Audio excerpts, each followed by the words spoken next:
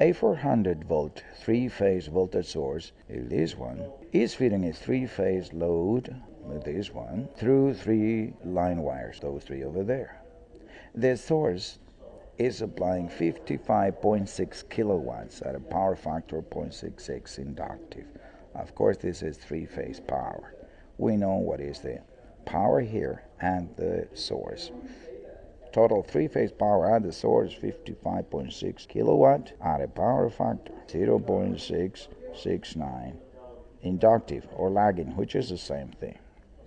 The load is absorbing 53 kilowatts at a power factor of 0.707 inductive. Well, that is, of course, the total three-phase power absorbed by the load is 53 kilowatts at a power factor of 0.707 inductive or lagging, which is the same story. The first question is, what is the voltage on the load? We know that the voltage here, the line-to-line voltage, is 480. What is this voltage here? What is the voltage and the load? Well, let's see. We know the total three-phase power at the factory, which would be root 3 times V line, and this one, times I line, and this current here, times the power factor, which is 0.707. And that has to be this value here. You say, oh, I know everything, this is what I want to know, but I don't know the current in the line. Bummer. Let's see how I can compute the current in that line. Let me turn our attention to the source. Well, in here, the total three-phase power at the source is root 3 times V line, which is this one, which is 480 volts is given, and it's known. 480, that multiplies the current in the line, this one, which is unknown, and multiplies the power factor on the source, which is 0.669. So from this equation, because this is just this total three-phase power, we can obtain the current in the line, like so. 100 amps, that is the current in the line. With that current in here, we obtain that the voltage, VL, and the factory, this one, is 433 volts. The line-to-line voltage at the source, 433 volts. That takes care of part A of the exam. Now let's work on part C. Observe I'm jumping from part A to part C because it's simpler than part B. If the load is a triangle of impedances and each one of those three impedances is a resistor in parallel with an inductive reactor, what is the value of such resistor and such inductive reactor in ohms? Before proceeding, let me erase all of this. Let me begin by assuming that this load actually is connected in a Y, like so, with three equally sized impedances connected like this. The voltage here we determined was 433 volts. That means that this voltage here is 433 divided by root 3. And the current here is 100 amps. We obtained that before, so we can compute the value of this impedance. That impedance, its magnitude is 2.5 ohms.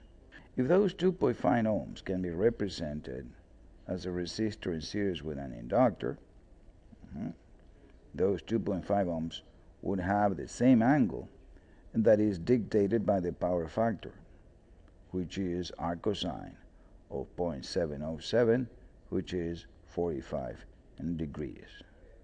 So we know now what should be the value of R in series and Jx in series. Each one of them has the same value according to the angle, and it's 2.5 cosine of 45 and 2.5 sine of 45 degrees. 1768 ohms, and this is J1768 ohms. But what we want is to represent each one of them in a delta. Well, a delta. Yeah, so let me roll the screen a little bit down. And we say this represented as a delta would be three impedances like this, and like this. Well, those impedances have the values of these ones multiplied times 3. I just multiply them times 3 and write them here. That is 5.303 ohms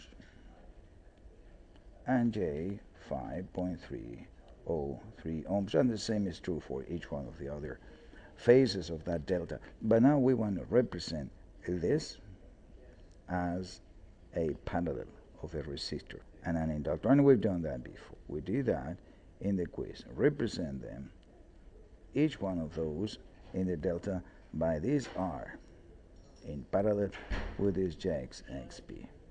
You do exactly what you did in your assignment or homework, and you get 10.61 ohms here, and this one has the value of 10.61 ohms as well. Now finally, let's go for part B. What are the resistance R, this one, this R, and the reactance X of the cable at each one of the three lines between the source and the load? For that, allow me to represent only one of the phases of this system, assuming that they are Y, Y, and Y, Y. So here's one of the phases of the Y-connected source, and now we have the reactance and the resistance of the cable and one of the Y-connected loads. Excellent. Let me write in RJX, and this value, this source, is actually 480 divided by root 3 volts. And this one, that is 433 volts divided by root 3 volts. By the way, this is 277 volts, and this is 250 volts. That's what it is. And the current is also known. The current we computed, that is 100 amps. And we know the power factor here, which is 0.707 lagging, and we know the power factor here, which is 0.669 lagging as well. Let me move the screen a little bit further down so we have room to work with. A phasor diagram for that. The voltage at the factory is 250 volts. Then the voltage at the source, 277 volts. This is the drop, V in drop at the cable, which has, of course, a resistive part and a reactive part. We know this is Ri. We know this in size is Xi, right? Its magnitude.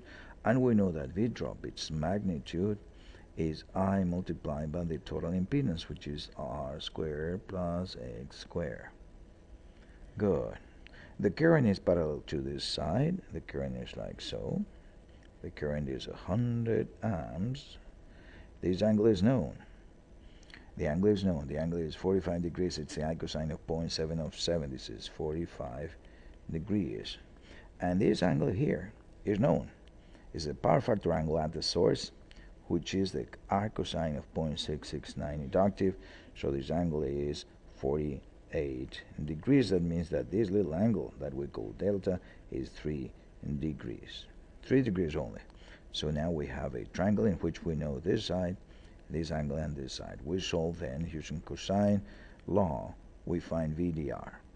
That voltage is 30.5 volts, approximately this one. But that voltage is just the total impedance, and that is just 100 amps multiplied by the absolute value of the impedance, which is given by this square root. From that, the absolute value of the impedance is just 3047 divided by 100, which means that this angle here is 180 minus 151.5 plus 45 degrees. That gives me the angle of the impedance of the cable, which is 73.53 degrees.